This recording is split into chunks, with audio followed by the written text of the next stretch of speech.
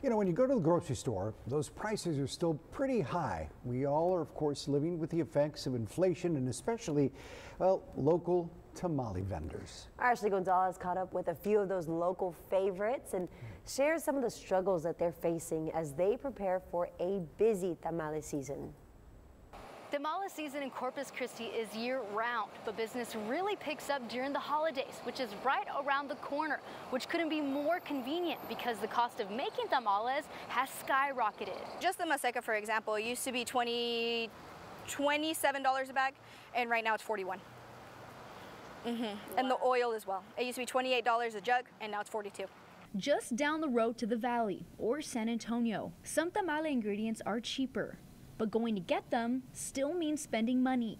Y decimos que más baratos, pero no, porque ahí tenemos un día de trabajo, perdemos el gas. As a last resort, some places raised the price of their tamales. For Huerta, that was a hard pill to swallow. Viene un cliente, y pues ahora cuesta $1 más. Y es difícil decirlo. Para mí no es tan fácil decirle a la gente que ya costan más, pero tenemos que hacerlo. The colder days ahead will welcome the start of a busy tamale season, and those are the days Granny's and Huerta's tamales look forward to the most. Y le damos gracias y que sigan viniendo para ayudarnos también a nosotros.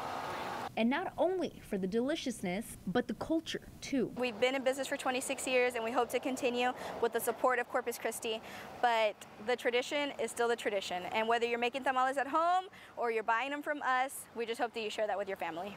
Both Granny's and Huertas are open year-round. Ashley Gonzalez, 3 News. Thank you, Ashley.